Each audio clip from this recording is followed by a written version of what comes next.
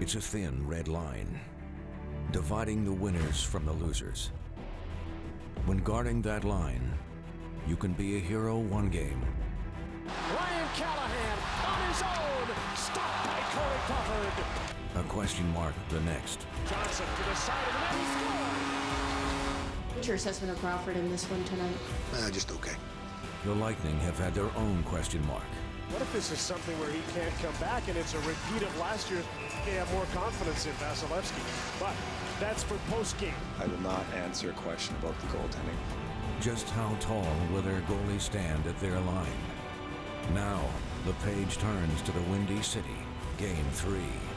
Which goalie will write the next chapter in this battle?